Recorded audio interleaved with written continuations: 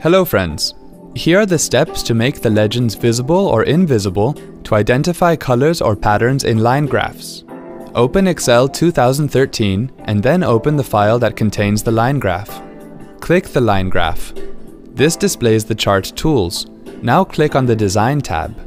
To hide legends in line graph, go to the Chart Layouts group, click Add Chart Element. Now go to Legend and then click None. To show legends in line graph, go to the Add Chart Element list, click Legend again, and then click on the display option of your choice. The plot area automatically adjusts to make room for legend. If you move or resize the legend by using the mouse, the plot area will not adjust automatically. See, this wasn't hard at all. Thanks for watching.